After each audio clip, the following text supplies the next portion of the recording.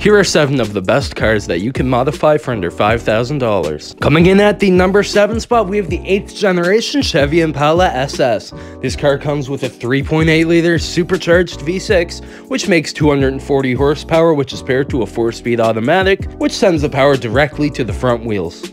I recommend this car for several reasons. Not only does it look amazing, in fact, if you look at its taillights, they look strikingly similar to those of an R34 Skyline GTR, and even the front end just looks amazing in my opinion, but it has a very unique engine, which is a supercharged V6. This is pretty much unheard of. In fact, I can't think of any other cars that come with a supercharged V6 stock from factory. I think it's really unique that Chevy decided to do this, but I think it was an amazing idea, because now we as enthusiasts have a very cheap car that we can pick up for under $5,000 with a supercharger. And taking the number 6 spot, we have the Ford Taurus Police Interceptor. This car comes with a 3.7-liter V6, which makes 305 horsepower, paired to a 6-speed automatic, which sends the power to an all-wheel drive setup. This 3.7-liter V6, which is also called the Ford Cyclone engine, is famous for many things. It's known for being extremely reliable and lasting for over 250,000 miles, and it's also known to be a good engine to make power with. And a simple turbocharger can bring that power from 305 all the way to 500 horsepower fairly easily, and the engine can do that very reliably. And coming in at the number 5 spot, we have the Audi TT Quattro. This car comes with a 1.8-liter inline-4, which makes 225 horsepower paired to a 6-speed manual,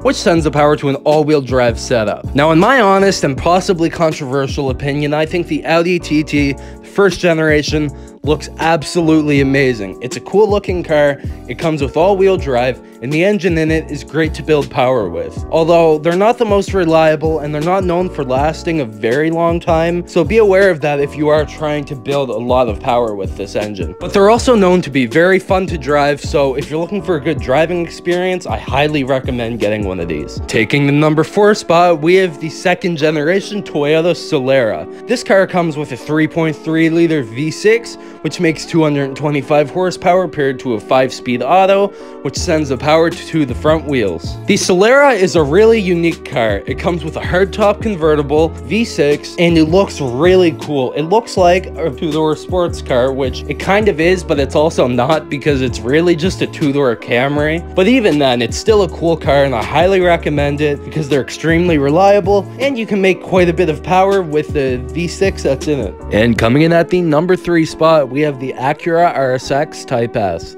This car comes with a 2-liter inline-4, which makes 200 horsepower paired to a 6-speed manual, which sends the power directly to the front wheels. This car is amazing in every way. It's a great car to modify. It has Honda's legendary K20A2 engine, which is one of the best inline-4s ever made if you're looking to build power reliably.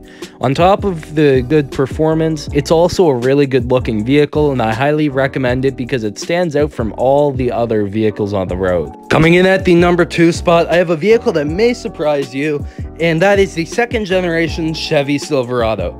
Now, I know I said in the title that this vehicle list would be cars, however, I have to add this truck because it has an amazing engine to modify.